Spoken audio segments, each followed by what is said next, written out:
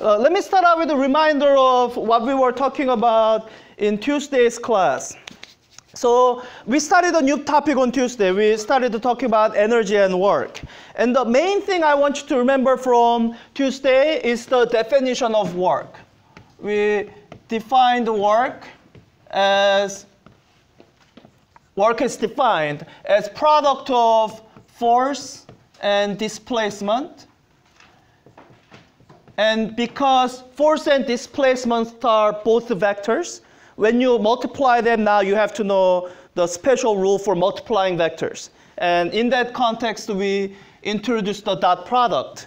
And the way we define dot product in a physics class, which is different from how you do it in a math class, is we say these are two arrows that looks like this. If you have vector f pointing in some direction, and you have vector delta x pointing in some other direction, and there's an angle of theta between them, then we define the result of the dot product without reference to any coordinate system. Just referring to these vectors and their relative directions, we say the work done is the force, the magnitude of force, times the distance, the magnitude of displacement, times cosine of the angle between them.